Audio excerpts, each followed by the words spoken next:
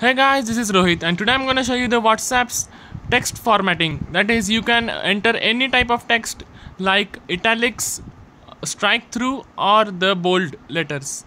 So let us start with the WhatsApp.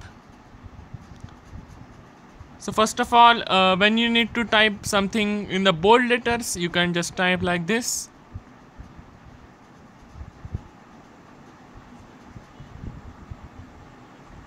So for the word which you want in bold, you have to insert an asterisk sign.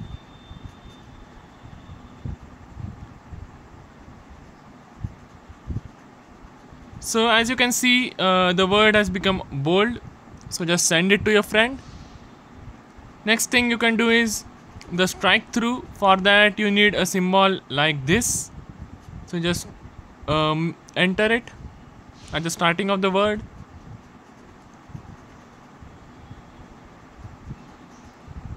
And then send it to your friend. So the last which remained is the italics. For the italics, you need to press the underscore button.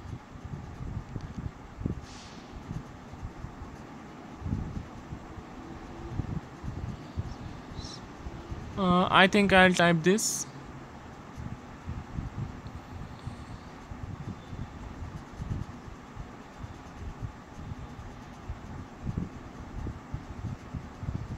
So yeah guys, this type of images you can this type of text you can send to your friends.